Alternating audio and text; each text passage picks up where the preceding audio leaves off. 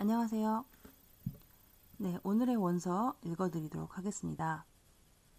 오늘의 원서는 보시다시피 Step into Reading, Step 4, Reading Paragraphs 라는 책에서 제가 한 권을 찾았는데요. 네, 말 그대로 Reading Paragraphs 라고 써있기 때문에 단락, 네, paragraph가 많기 때문에 네, 양이 조금 됩니다. 그리고 좀 상당히 내용이 길고요. 이 안에는 어떤 아이들만의 어떤 갈등이라든지 문화 간의 오해, 네, 그래서 서로 이런 갈등을 풀어나가면서 그것도 이제 운동으로 남자아이들이 이제 배경이다 보니까 풀어나가는 그런 과정이 네, 포함되어 있습니다. 네, 그럼 바로 시작하도록 하겠습니다. 네, 제목은 Soccer Sam이고요. Author Jean Marzollo, illustrated by Blanche Sims. 네, 작가분은 Jean Marzollo이고요. illustrated by, 네, 삽화가 분께서는 성함이 Blanche Sims, Blanche일 수도 있겠네요. Blanche 또는 Blanche Sims입니다. 출판사는 Publishing Company, Random House, New York. 네, 이 부분이 좀 중요하죠. 제가 저작권이 없기 때문에 네, 출판사 Random House, New York 밝혀드립니다. 네, 그럼 시작하겠습니다.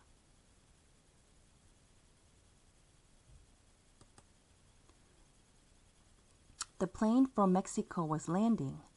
Sam stood at the airport window and watched. He was going to meet his cousin Marco for the first time. Soon a boy Sam's size came through the door. Sam's mother hugged him. "Marco, this is Sam," she said slowly. "Sam, this is Marco." "Hi," said Sam. Suddenly he felt shy. "Hola," said Marco softly. In the car, Marco was very quiet. So was Sam. "We're happy you have come to live with us for a year," said Sam's mother. "See," said Marco. But he didn't look happy. He just looked out the window. "You like sports?" asked Sam. Sam loved sports. He was very good at them too. Marco shrugged.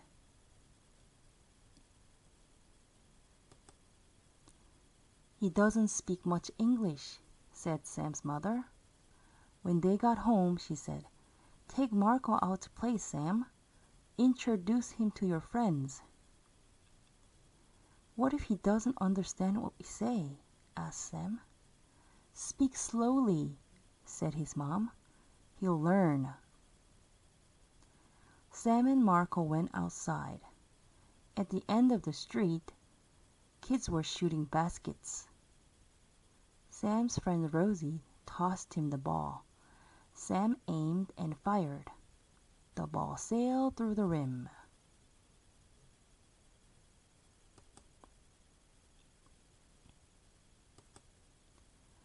"This is my cousin Marco," Sam said. He tried to talk slowly, but it was hard. "Marco, this is Billy, Chris, Rosie, Tommy, and Freddie."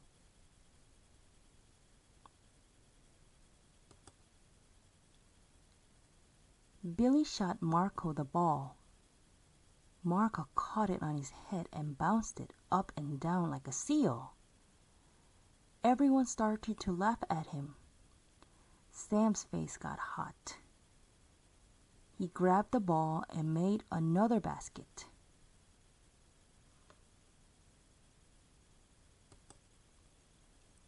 Chris caught the ball under the net. He threw it to Marco. This time, Marco caught the ball on his knee and bounced it up and down. Again, everyone laughed at him. Sam felt awful. "Let's go home," he told Marco. The next day, Sam and Marco went to school together. At recess, they played kickball. When the ball came to Marco, he stopped it with his feet. Don't you ever use your arms? Asked Freddie. But Marco didn't understand. The next time the ball came to him, he stopped it with his feet again. Back home, Sam tried to explain the rules of sports to Marco. Hold the ball in your hand, said Sam. When you play basketball, bounce the ball as you run.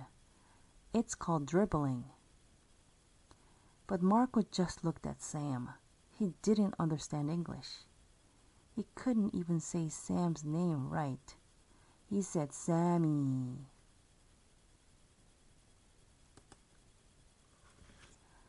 The next day after school, Sam didn't want to go outside. He didn't want to play ball. He was afraid his friends would make fun of Marco.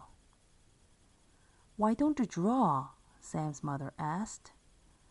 So Sam got out his crayons. He drew a picture of a basketball player. Marco drew a picture of his mother and father.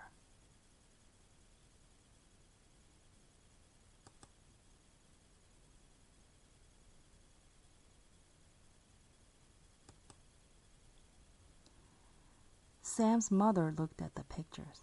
You know what I think, she said. I think Marco's homesick. Let's take him to the mall to cheer him up. At the mall, Sam's mother bought Marco a Giants shirt. But it didn't make Marco happy. He didn't know who the Giants were.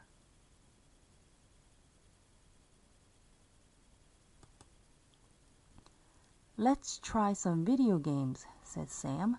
Watch, I'll show you how to play. Sam played Pac-Man and got a very high score. Now you go, he said to Marco. Don't worry if you don't get a good score at first. Marco played Pac-Man and got a better score than Sam. He laughed. In Mexico is Pac-Man also, he said. Marco beat Sam at every game in the arcade.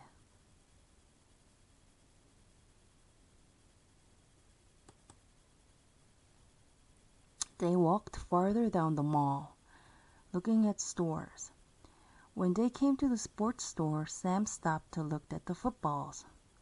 But Marco wasn't interested in footballs. He ran over to a display of black and white balls in boxes.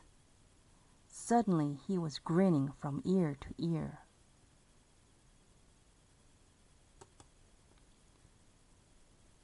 Why didn't I think of this before? Said Sam's mom. Most kids in Mexico play soccer. Soccer? Nobody plays that around here, said Sam. Well, maybe they will now, said his mother with a smile. Back home, Marco took his new ball outside. He bounced it on his head. He kicked it around with his feet. Chris and Billy came over.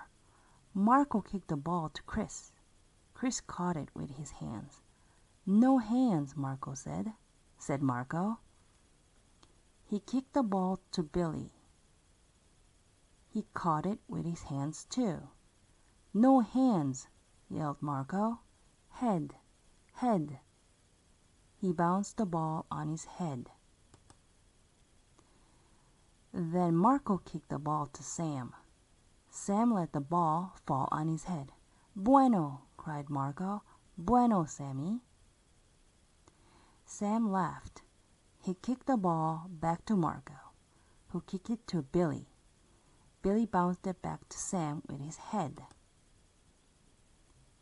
The next day at recess, Marco showed the other second graders how to play soccer. They stood in a circle and passed the ball around with their heads. Once, Sam caught the ball with his hands. No hands, yelled Marco.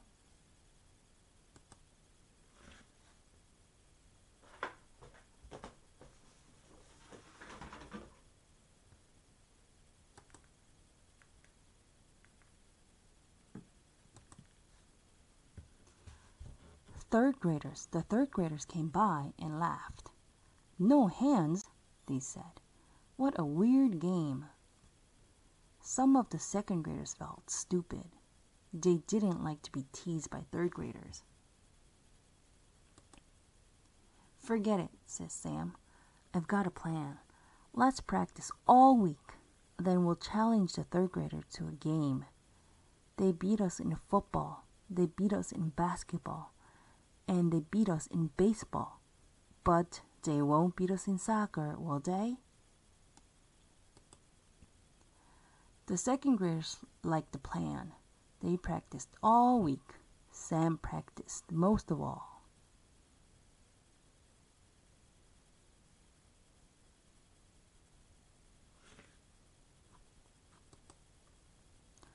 On Friday morning, Sam went up to the third graders in the playground. If you think you're so hot, he said, play soccer with us at lunch. Then we'll see who's really hot. The third graders took the challenge. Then everyone went back to class. It was hard to study. Billy said 5 plus 4 was 8.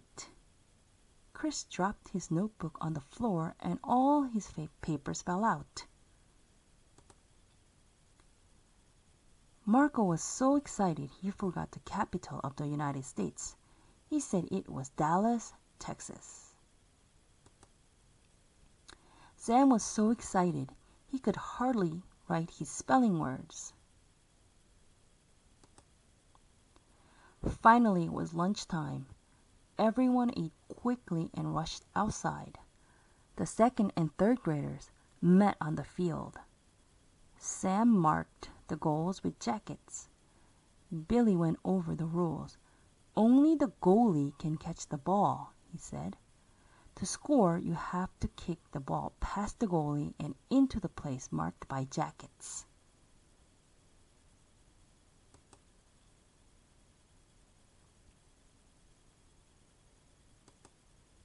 The game began. Marco passed the ball to Chris. Chris started to dribble the ball up the field. One of the third graders ran in front of him. Chris passed the ball to Sam. Sam kicked the ball hard but missed. The ball sat on the field. A third grader ran up and kicked it away down the field.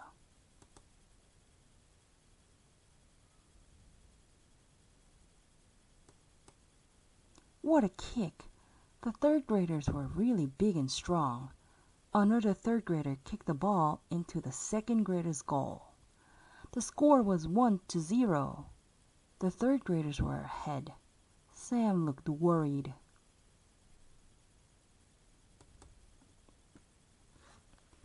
No problema, said Marco. He dribbled the ball to the opposite goal all by himself. Third graders tried to get the ball away from Marco, but he zigzagged around them. 2 of the third graders fell down trying to catch Marco. Go, Marco, baby, yelled Billy. Marco kicked the ball at the third grader's goal. It went in. Now the score was 1-1 tie. Hooray! Shouted Sam. The third graders had the ball now. One of them kicked it halfway down the field. Another one dribbled it toward the second grader's goal. He took aim and fired. Tommy, who was goalie for the second graders, caught the ball. Hooray! Shouted Sam again. He knew it was all right for Tommy to catch the ball. In soccer, goalies are the only players who can do that. Tommy threw the ball to Sam. Sam passed it to Marco. Marco ran it down to the other end and passed it back to Sam. Sam gave it a good hard kick. The ball sailed over the goalie's head. Now the score was 2-1. The third graders weren't used to losing. They began to make mistakes. They caught the ball with their hands. Every time they did, the second graders shouted, "No hands!" The second graders started scoring like crazy. Bam! Chris got a goal. Slam! He got another one. Wham, wham, wham! Billy got 1 goal, and Rosie got 2. But Sam and Marco were the team stars. They ran circles around the third graders. They scored 6 goals each. The lunchtime was over. The score was 19-1. A wipeout, said Sam. The third graders were good losers. They all shook hands with the second graders. Then they asked Marco if he would teach them how to play better. See, said Marco, Soccer Sammy teach you too. Everybody laughed. Soccer Sammy, they shouted. Soccer Sammy. And that's how Sam got his nickname. At first, he wasn't sure he liked it or not. Is bueno? Asked Marco. You like new name? Sam looked at his cousin. He knew that anything Marco gave him, he would like. Sí, said Sam. I like. Gracias. 네, 여기까지 책을 읽었고요. 책은 좀 길었지만 조금 빨리 읽었습니다. 네, 내용은 이제 보시다시피 그 샘이라는 그 미국에 살고 있는 이제 아이가 있었는데요. 그 이제 cousin 사촌이죠. 동갑내기 사촌이 이제 멕시코에서 1년 동안 같이 살기로 해서 이제 미국으로 왔습니다. 처음에 이제 그 마르코가 잘 적응을 못하고 부모님을 이제 그리워하고 그래서 이제 샘의 엄마가 이제 샘이랑 마르코를 이제 쇼핑몰에 데리고 가죠. 그래서 뭐 그 풋볼 미식축구죠. 미국에는 이제 미식축구가 아이들이 많이 좋아하고 인기가 있다 보니까 미식축구 팀인 자이언츠 팀의 티셔츠 사주고 풋볼에 대해서 이제 설명을 좀 해주고 해도 마르코는 그렇게 관심을 보이지 않았죠. 그러다가 네, 축구공을 보는 순간 눈이 번쩍번쩍. 그래서 이제 샘과 마르코는 같이 이제 축구를 연습하게 됩니다. 근데 이제 미국 아이들은 사실 사커 그렇게 많이 생각보다 좋아하지 않아요. 그러니까 뭐 싫어하진 않지만 아무래도 미식 축구와 농구가 굉장히 인기가 많습니다. 그래서 축구가 잘 익숙하지 않아서 손으로 공을 만지면 안 된다는 그런 기본적인 규칙조차 자꾸 까먹는 거죠. 그래서 마르코가 옆에서 많이 도와줍니다. 그 이제 멕시코 같은 경우는 뭐 남미, 네, 그죠. 남미 쪽 이제 그 국가들은 축구에 엄청 열광합니다. 잘 아시겠지만, 그래서 이 마르코가 세미를 잘 이제 가르쳐 주죠. 그러던 어느 날, 이제 이 샘과 그 마르코가 2학년인데요. 3학년 이제 그 선배들이 무슨 운동이 저래? 뭐 손으로 뭐 공을 못 만져? 이상하잖아. 왜냐면 미식축구와 농구 둘 다 이제 손으로 하는 운동이다 보니까 구기 종목 중에서 이제 손으로 하는 운동이다 보니까 손으로 못 만진다는 게 불편한 거죠. 어색하고. 그래서 이제 놀리기 시작하는데 샘이 그래서 제안을 하나 하죠. 3학년들한테 우리 그러면 축구를 한번 승부를 보자. 그래서 이제 3학년들이 그걸 받아들이고 아주 열심히 이제 연습을 해서 훈련을 해서 2학년들이 이제 3학년들을 이제 이긴다. 네, 그런 내용입니다. 결과적으로는. 그래서 이 중간중간에 이제 아무래도 그 마르코가 멕시코에서 왔다 보니까 스페인어를 씁니다. 그래서 가장 기본적으로 C. 네. C는 yes입니다. 영어로 yes. 그리고 올라는 이제 뭐 hi, hello고요. bueno라는 이제 단어가 나오는데 bueno는 good, well, okay, great 이런 거에 해당이 됩니다. 그래서 괜찮니? 그 괜찮겠니? 그렇게 물어보는 거고 이제 결국에는 쌤은 이제 그 C가 yes라는 걸 알고 C라고 하고 끝에 gracias, 네, 고마워라고까지 스페인어로 이제 하게 됩니다. 네, 이런 내용이었고요. 조금 빠르게 읽었지만 반복해서 들으시면 도움이 되리라고 봅니다. 네, 끝까지 함께 해주셔서 감사합니다.